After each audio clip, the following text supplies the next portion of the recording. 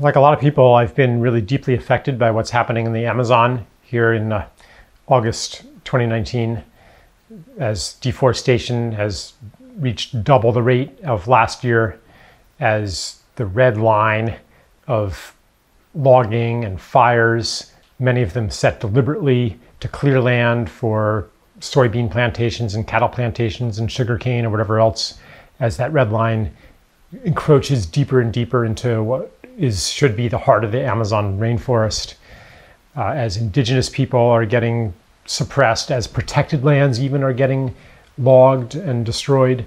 I mean, it's just horrifying, and I feel sometimes these waves of helplessness, and it's like the grief is so strong. What do I do with that energy? I've noticed a kind of a trap, like a diversion that says, take that energy and hate somebody with it, blame somebody with it, divert it into rage. I'm not saying don't be angry, but what I'm saying now and what I'm recognizing in myself is that that detour actually makes me less capable and less powerful and less active, actually, in doing anything about the situation, because the solutions that the hate invites are essentially to fight somebody, to find an enemy and engage in a war with them. And if you win the war, then the problem is solved. Bolsonaro or the illegal loggers or the ranchers or whoever it is, or the consumers who are consuming these products. But when you follow, this blame and hate, the real problem with it isn't so much that it's, it is one problem, a diversion away from the grief that really keeps me honest in the world. Another problem with it is that it diverts attention away from the set of conditions that's actually generating the problem, the set of conditions that gave rise to a Bolsonaro, the set of conditions that's motivating, that's incentivizing the clear cutting of land. And that set of conditions includes so much. It includes economic conditions, the global debt regime that forces countries all over the world to liquidate their natural resources to generate foreign exchange to make their debt payments. It includes the psychic climate, the ideological climate that holds Earth as not alive and not conscious and not sacred, but is merely a thing or a collection of resources. If those things don't change, then even if we take down Bolsonaro, there's going to be another Bolsonaro. There's going to be other people responding to this systemic pressure to find something to convert into money. And why not the earth when it's just a thing? So as a response, when I understand the deep conditions, I'm not limited to fighting somebody, to engaging in a war, which is actually hopeless because it's a war against the military, industrial, agricultural, pharmaceutical, NGO, educational, prison, industrial complex. I mean, it's the entire system. And they're much better at fighting than I am. They have the power, they have the guns, they have the money. I'm not going to win that war. The plan, rather than winning a war, is to change the conditions. And everybody can be part of that. Because when the conditions are everything, then any act of healing will ultimately affect the Amazon rainforest too. Sometimes maybe you are blessed with the opportunity to do something directly to help the Amazon. More often, if you're living in the United States or Germany or England or India, the opportunities at hand may not be to help stop the logging in the Amazon. The opportunity might be on a much deeper level, not a better level, but a deeper level, to contribute to a shift of consciousness, to perform acts of care and ecological healing or social healing. I mean, it's all part of the same project, the healing of this earth. But it could be ecological healing where you are that affirm that you care about life on Earth, that invite the planet to stay alive. Imagine you're on your sick bed and you're really suffering and you don't know, do I really want to live? Do I want to stay here? What gives you the will to live? It's if people love you, if people need you, if you're valued, if you have a community, if you're not alone. Here we have Earth on a sickbed. Therefore, everything that you do that affirms that you want a living Earth, not a dead Earth. Everything that you do that is in service to life, everything that you do that comes from love of a place or of even a person, a community, all of that is a prayer and a message to Gaia saying, we love you, we want you, we need you. You are not alone. How are these remote actions going to actually help the dire situation on the ground in Brazil? I don't know. But I trust the principle of morphic resonance that says a change that happens anywhere creates a field of change so that the same change begins happening everywhere else.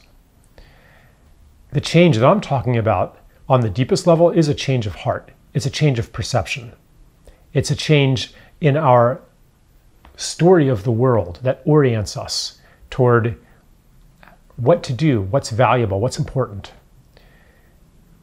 If we can create a morphic field for that, imagine what Brazil will be like when millions of people there have a change of heart too. So we can join in a global change of heart and a global change of our story.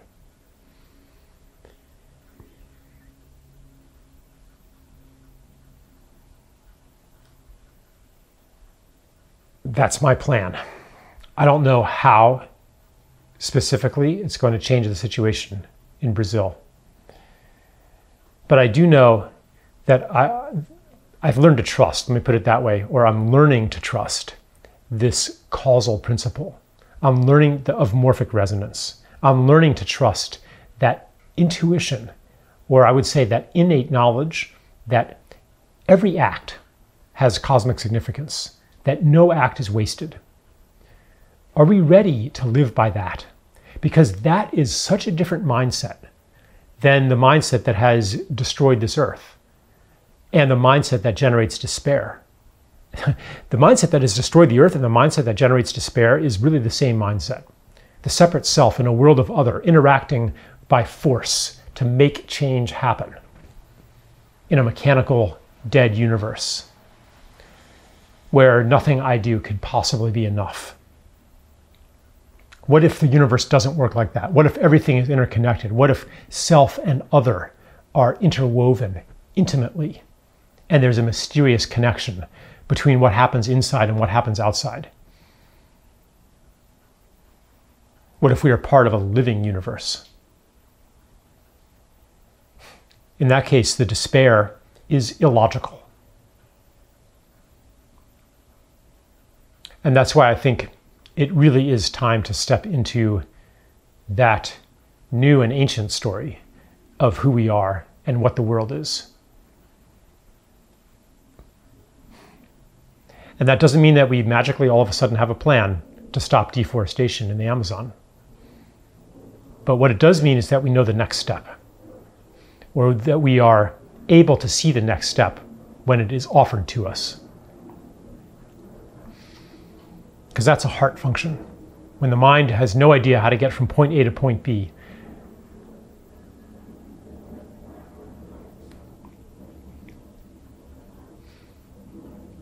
ironically, I'm waiting for an airplane to pass by.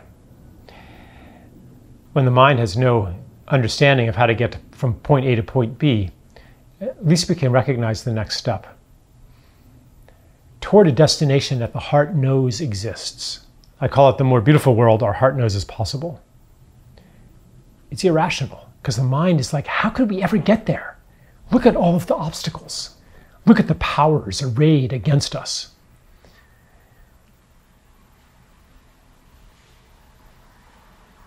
And that's simply because the mind has been, if you grew up in modern society, the mind has been immersed in a logic of separation.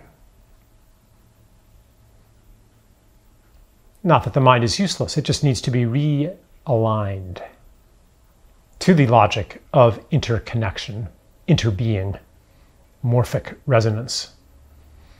Then the mind and the heart can be allies again. So basically what I'm saying is, please do not take the bait offered that comes along with this knowledge of what's happening in the Amazon, the bait of diverting onto hatred, onto the blame of people that are, of actors that are actually just symptoms. Don't get caught up in that, and don't get caught up in the despair. Those are all lies that short circuit our full creative power as change agents.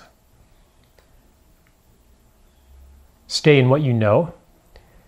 Recognize your step toward the service of life, the service of healing. Find your willingness and readiness to take that step. You might even feel it right now. And that confidence, that almost naive confidence, that you will have the awareness and the courage to take that step as it presents itself. And that will be enough. That is your job. And that there is a larger intelligence operating on this planet that's not external to it, that's woven into this planet, a larger intelligence that knows where to put you in its healing.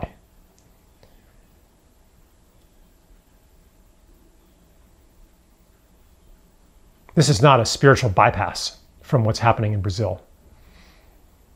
It's not a substitute for action.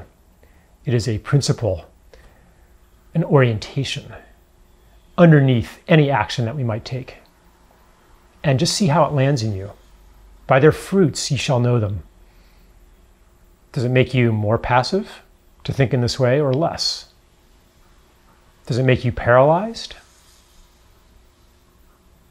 Or does it make you energized, willing?